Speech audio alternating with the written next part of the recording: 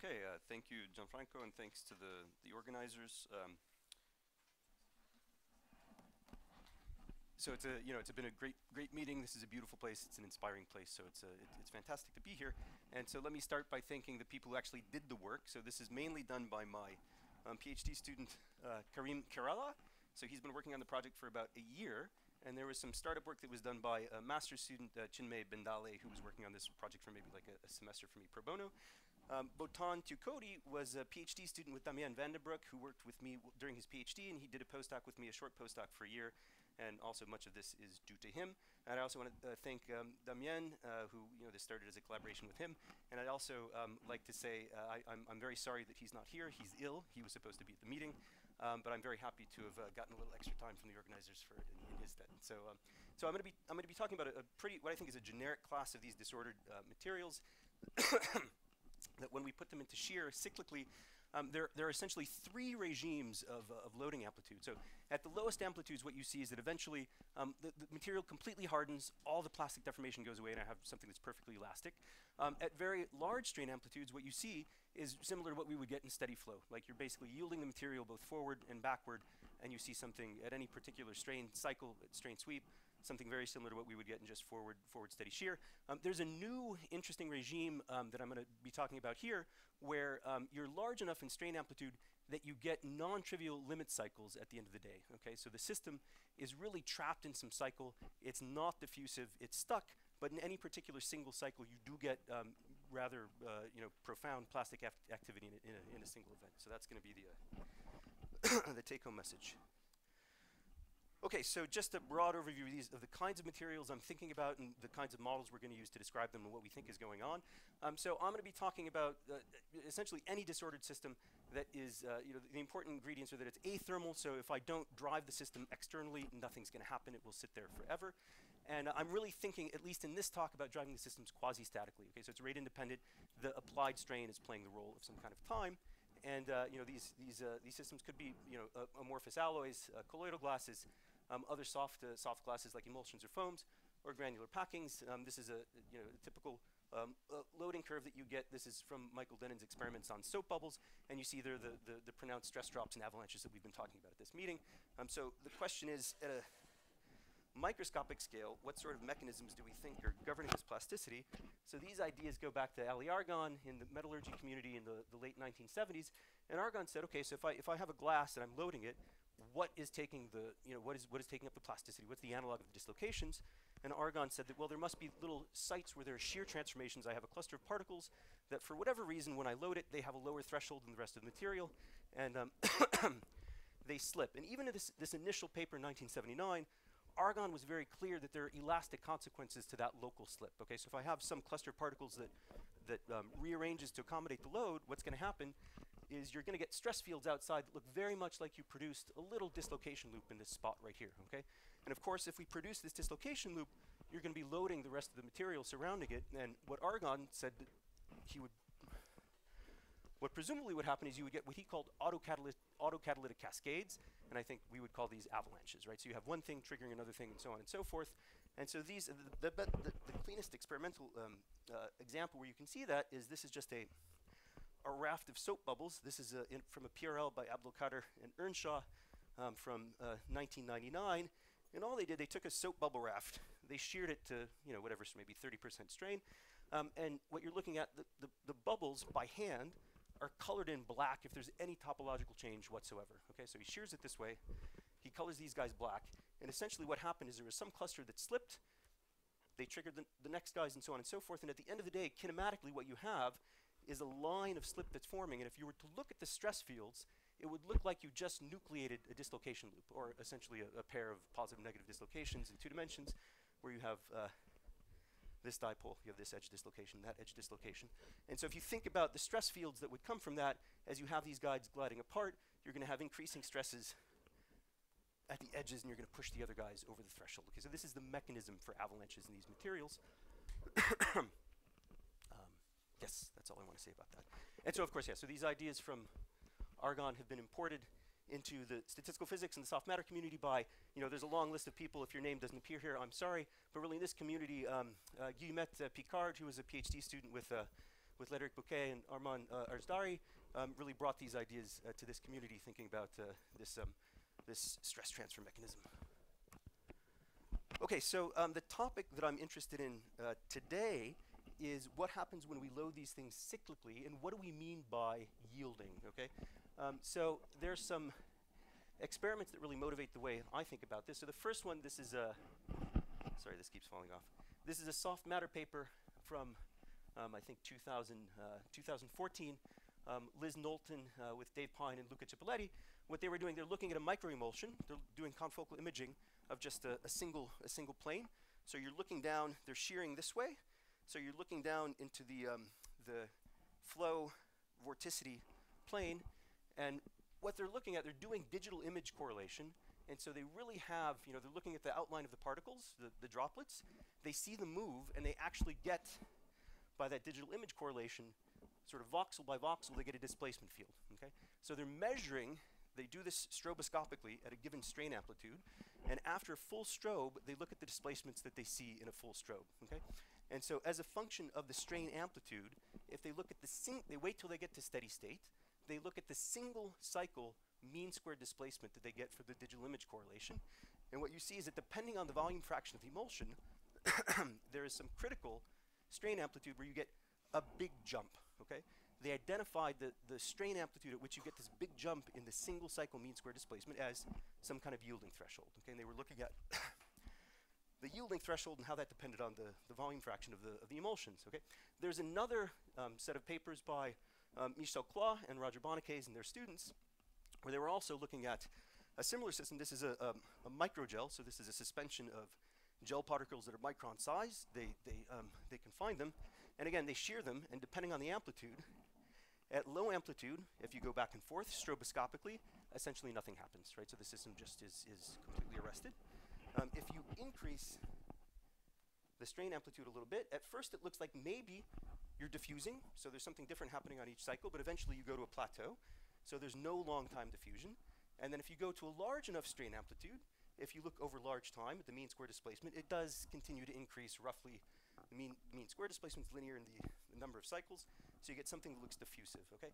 So what I hope that you get by the end of the talk, there's something fundamentally different between defining a transition and diffusive behavior in terms of something that's a single cycle quantity and a long time diffusion, okay? And I'll show you that there's a pretty broad regime of strain amplitudes where you would infer that something's yielded if you're looking at sort of single cycle quantities, while it is not really diffusive. And that's because we can see reversible plastic events, okay? So in other words, if you go backward and forward, locally the system during one cycle will flip, and then it will come back. And you can get into these complicated limit cycles where the single cycle measurement would tell you that you're diffusing, but the long time diffusion would actually be zero, okay? That's the take-home message. So people have looked at this more carefully in particle-based simulation, or particle-based simulations and soap bubble measurements. So this is some work by Michael Denon and Corey O'Hearn from 2008. So this is essentially the same thing we were looking at, cyclic shear, but with soap bubble rafts. And what they saw is that they could get completely reversible transitions. So in other words, if they drove the system in shear forward and backward, so if you look at this cluster of bubbles here, you're driving forward and then backward, you induce a topology change in the network of contacts of the bubbles. Yeah, yes. No. And I'll explain more later. Okay. Yes. In fact, that's the main point of the talk, is that you can see you see reversible hysteretic dissipative behavior. Okay. So when you have irreversible diffusive behavior, that's the transition to something that looks like this, where you actually have the particles diffusing, leaving their configuration. Okay. But you can still have situations like this, where at any given cycle, you're actually dissipating energy and there is plasticity. Okay?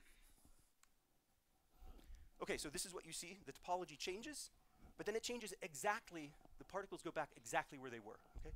So in the simulation, you can get the same thing if you simulate a small bubble raft, where you have a topology change where the particles come back to exactly where they were. And if you look at the energy, you do see discrete drops. There are bursts. You're dissipating. There is hysteresis, but microscopically you come back to where you were. Okay, that's the important point. Okay, you don't just see this in small bubble raft. So this is a monolayer. So this is a 2D glass. These are polystyrene particles that are trapped at.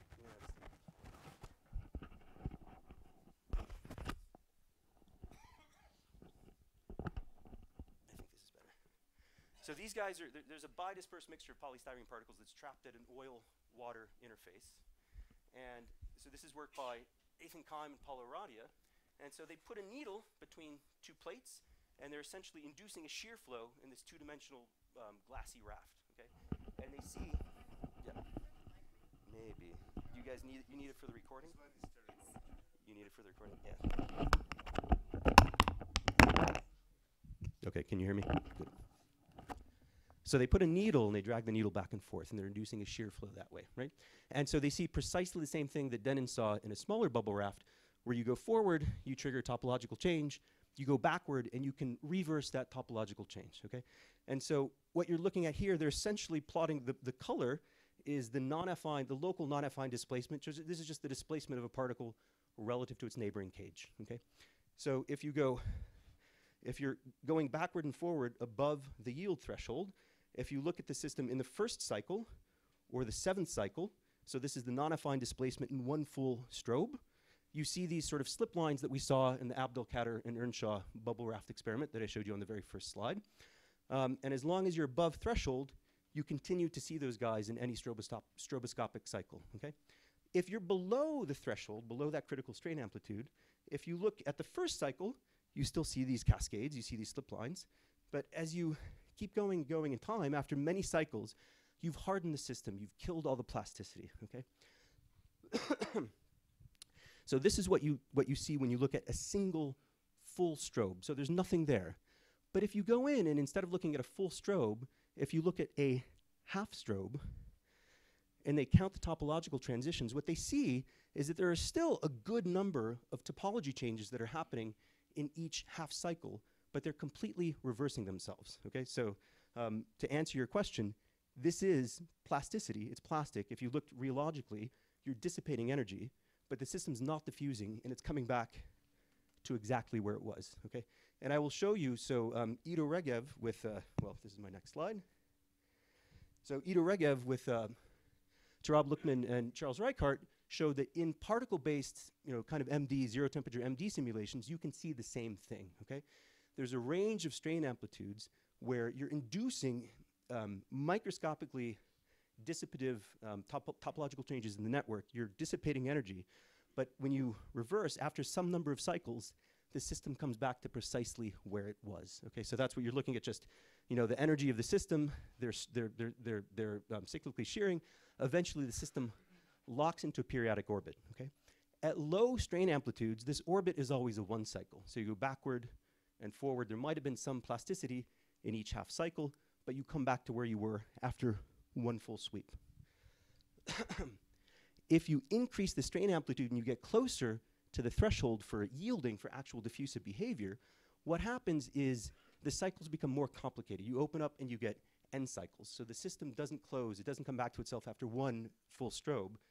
It's many strobes that it takes to come back to where it was, okay? And then finally, if you're above threshold, the system's just completely diffusive. So my question was whether or not we could see that. So it's been seen in experiments. It's been seen in particle-based simulations. My question was whether or not in these mesoscale simulations that we heard Jean-Louis talk about, and that Ezekiel I think will talk about more after me, if we take away the particles, can we build a model that still has this emergent behavior in it, okay? And so what do we do for a model? So these are, again, these ideas go back to Ali Argon. They were imported by Picard into this community. So I'm imagining that I'm tiling my space into little elastic regions, okay? Each region has its own strain energy function. And the novelty here is that I'm taking the strain energy function for each of my tiles to be piecewise quadratic, okay? So I have, if I think about the stress-strain law, for each one of these sites, I have perfect linear elasticity till I hit some threshold. When I hit that threshold, I essentially induce some plastic strain in my site, and in terms of an energy landscape picture, I hop into the next well, okay? I think it's crucial for this model to see the reversibility that Regev saw in particle simulations. We need to take this landscape to be a, well, we need a landscape-based picture as opposed to the kinds of things people have done in the past, which is to stochastically redraw a new threshold each time you hit the yielding condition, okay? So that's an important component of what we're doing here. There is no stochasticity in this model at all.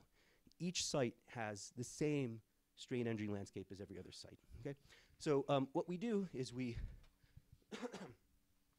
we initialize the system with a dynamical quench, and each of these tiles I push till it plastically yields in the forward or reverse direction. And I repeat this process again and again until I get to some scenario where the variance of my stress field is essentially saturated, okay? And we take that to be, you know, in terms of the talk we heard from Ludovic yesterday, this is a very young glass that's not in yield at all, okay? So this is as violent a quench as I could imagine. So that's my starting point. And then if we put this thing into steady shear, you see the avalanches that we've seen before, okay? So the other important point, since I have a uniform landscape, the plastic degrees of freedom, I really have an integer. This model is an integer automaton. So I have an integer that tells me for each of these tiles, how many times has it yielded, and that's it. Those are the only microscopic degrees of freedom here. Okay, so if we look at the initial stress field that we get after my quench, where I push each site forward or backward, we see there are some spatial correlations in the stress field. I think those spatial correlations in the stress field are important, and they're similar to what we would see in a particle-based simulation when we quenched it rapidly. Okay? So I have a reasonable starting point. And then if you look at the stress-strain behavior of this model, if I go in forward shear, I have a pseudo-elastic regime. Of course, there is some plasticity. There are small events that are being triggered in this initial region right here. Then we get into a steady plastic flow where I presumably have this dynamic critical behavior and I have avalanches, okay? So there are a couple different ways that I'm gonna show you the data, so I'll go through that here. I can either show you just the stress versus the total strain, or sometimes I'm gonna be showing you the plastic strain as a function of the total strain. And so here, where my elastic strain versus the total strain is essentially linear, my plastic strain is essentially flat, then at some yielding point, my plastic strain takes off. The slope of this plastic strain versus total strain essentially goes to 1, which means I'm in some kind of steady state. All right. So let me point this out. For this particular model, my flow state is about 0.42. Okay, so I'm flowing at a stress that's at 42% of the shear modulus. Okay, so now when I'm gonna cycle the system, so in this model, the total strain is really just a sum of the elastic and the plastic. So I could show you either the elastic strain as a function of the total strain or the plastic strain as a function of the total strain. So I could plot the elastic as a function of the total, and what you would see is a hysteresis loop that looks like this. So I start here, I load, I have an elastic branch, nothing plastic is happening, okay? Then eventually I yield, I go forward, and eventually I yield. Or instead of showing you the elastic, I might show you the plastic, which is just a total minus the elastic. In that case, what you see happening is there's essentially no plasticity, then the plasticity turns on. I have plastic flow, this is elastic, then it becomes plastic. So those are the two different kinds of plots I'm gonna be showing you. Okay, now here's the data. Low amplitude, intermediate amplitude, high amplitude, and here I'm just showing you the integer values in my automaton. Okay, so yellow means that it's flipped forward when I've sheared it forward. Blue means it's flipped backward when I sheared it backward. So you see at low strain amplitude, this is the plastic strain as a function of the total, what happens is everything goes away. There's no hysteresis, I'm not dissipating energy. In the intermediate regime, I collapse onto a little hysteresis loop. It's hard to tell from this movie, but I'll show you in the next frame something that's a little easier to get at. Well, I'll show you half cycle strobes. There's still plasticity going on when I'm cycling forward and backward, but it's completely reversible. So when I go forward, every site that I flip forward will reverse when I flip backward, okay? And so it's crucial to have a non-stochastic model to get this to happen, to reproduce what we saw in Regev's computer simulations. Then, of course, when I go to very large strain amplitudes, what happens is the system completely forgets what's going on. I go all the way into yield. Each cycle, it's new, right? It doesn't really remember what happened the previous cycle. This is, I think, just a clearer picture of what was going on in the last one. So instead of showing you the total values of the integer automaton, I'm just showing you what happens in either each forward or reverse half cycle or in each single full cycle. So what you see going on is if you're below threshold, if you look at a full cycle, everything goes away. But if you look at half cycles, you can be in a regime. You can be in a regime right here where you still see plenty of activity in the half cycle when you're seeing nothing in the full cycle. Okay? So this is precisely what Nathan Keim was seeing in his bubble, in his polystyrene raft shear experiments, where if you look at a full cycle, what happened? If you look at a full cycle, nothing happens, but if you look at any half cycle, there's still a lot of plasticity going on. Okay? Are these not playing? Okay, and then if we're far above the threshold, what you see is that you can have some correlation within a full cycle. So if I go forward, I can produce, a slip somewhere in the system, and often on the subsequent reverse cycle, that slip will go backwards. So the crack, the fault, will heal itself in a full cycle. Okay?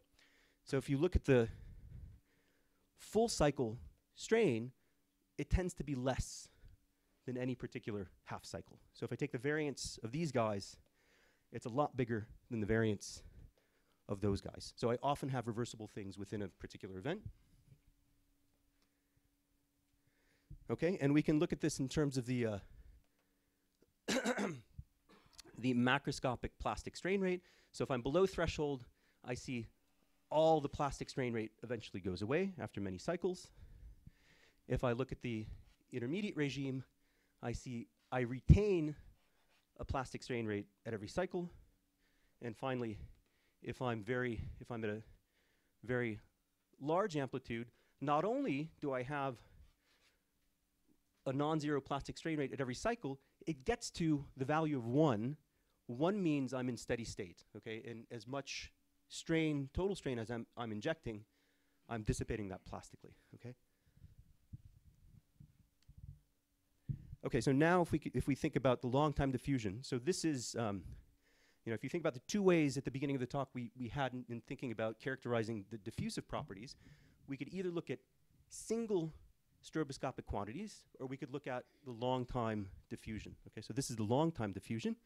So I'm essentially looking at the variance of that integer automaton, the strain field, as a function of the number of cycles. And what you see is that if the amplitude is low, not surprisingly, my mean squared plastic strain saturates. My plastic strain field just goes to some static thing. And my effective diffusion coefficient, as a function of the number of cycles, goes away. And so with a plot like this, I would not be able to differentiate the two cases I just showed you between the case where I have absolutely no plasticity or I have microscopically reversible plasticity. Okay? So there's a transition somewhere in here between these guys where there's absolutely no plasticity at all, and these guys over here where I lock into something that's microscopically reversible but hysteretic. Okay? And then eventually, if I go to large enough strain amplitude, I get a transition to something that's honestly diffusive. The other way I can look at this is below the threshold. If I ask how many cycles does it take for my system to lock into either a null cycle where there's no plasticity at all, or a limit cycle regardless of the period of the orbit, that's this quantity here. So I have an ensemble here of 10 systems. We don't have a lot of statistics yet, but as a function of the strain amplitude, if I'm watching the number of cycles it takes to converge to some sort of periodic orbit, we see this thing taking off as you get towards that yield point. And so if I put those two plots together, this is sort of the money plot for this talk. On the sub-threshold side, I have a diverging timescale in terms of the number of cycles it takes me to get to a periodic orbit. And then above that threshold, I have a decreasing diffusion coefficient as I go towards the threshold from above. Okay. So that's the main point. There are a couple other pieces here. But so again, 3 regimes, low strain amplitude, eventually all the plasticity shakes down to nothing. Intermediate strain amplitude, I lock into non-trivial limit cycles where I'm dissipating energy, but I'm microscopically reversible. So this is reversible plasticity. And then finally, at the largest strain amplitude, I'm diffusive. My system feels every time I go through a cycle as if it's brand new and young again. And there's very little persistence from one cycle to the next. Okay, thank you.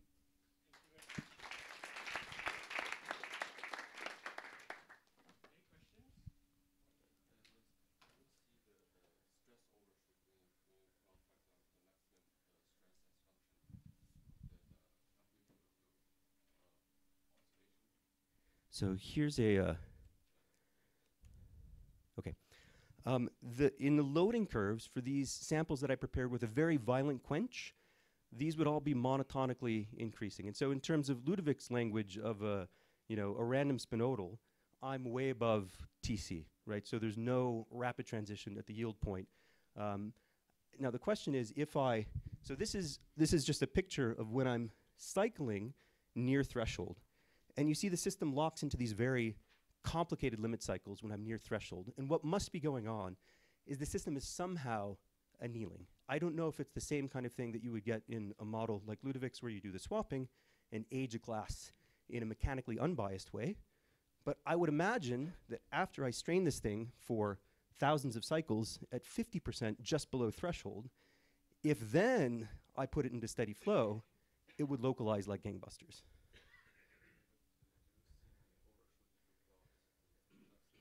No, no.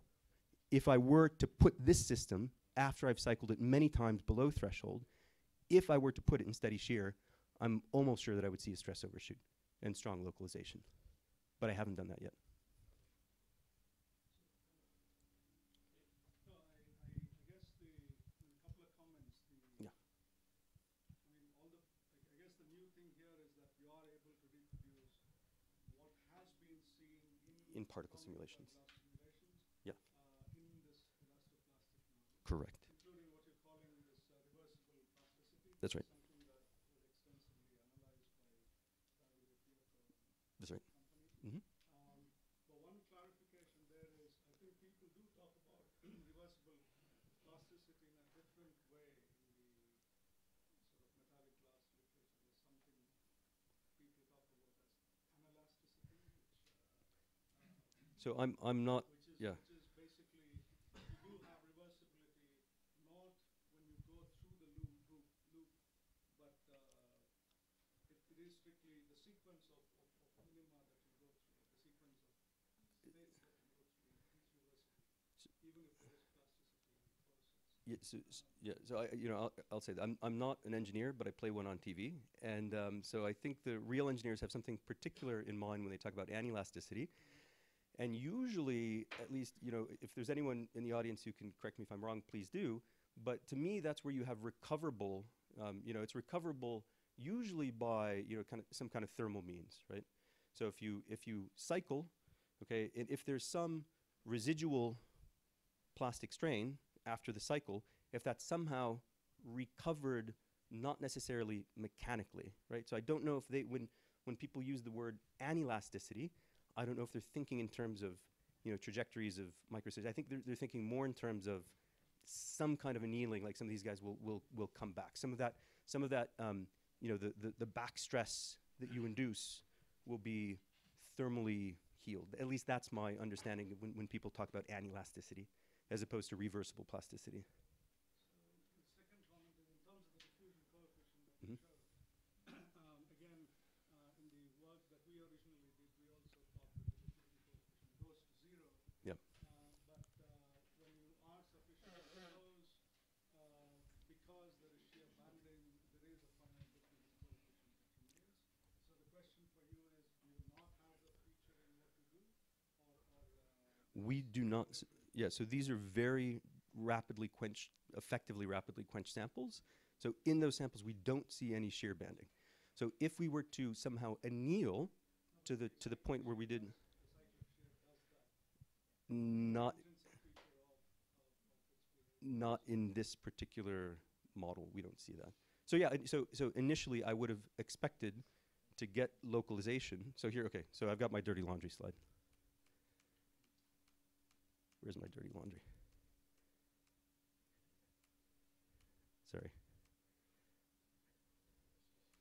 Okay, this is the dirty laundry slide. Okay, so if you guys saw me give the equivalent talk last year at KITP, the punchline would have been different. And so in the stochastic model, where you're redrawing thresholds every time, what happens is, oh no, this isn't playing. What happens is if you're just above threshold, eventually you do localize, but only after a large number of cycles, okay? This is with the stochastic model. With the landscape-based model, we just never, you know, as long as we quench the system rapidly, you don't see localization.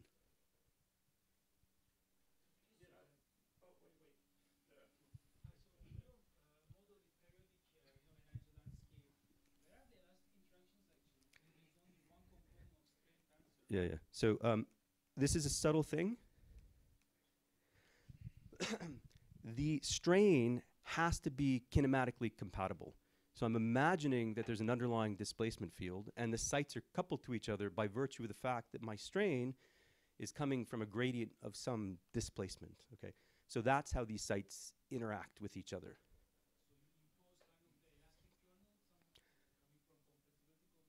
Precisely.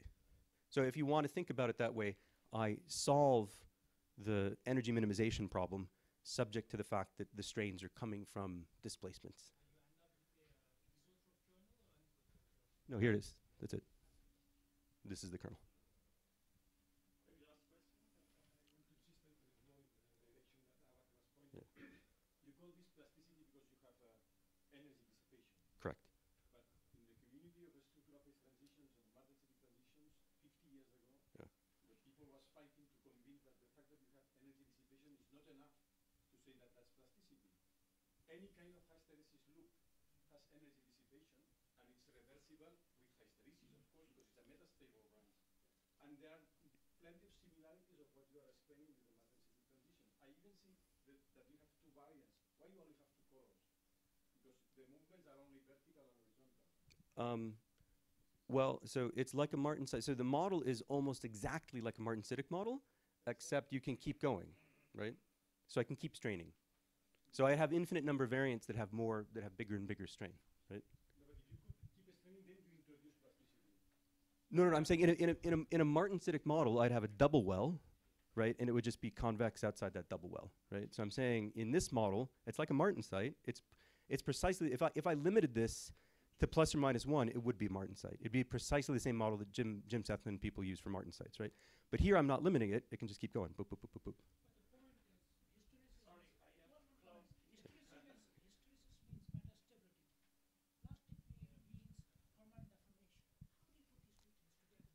So when you say metastable, it's like to me it's a thermodynamic kind of thing. I mean, this is a so I don't know about metastability here since I'm thinking about a finite system, but I don't know. Okay, we can talk about it. Yeah.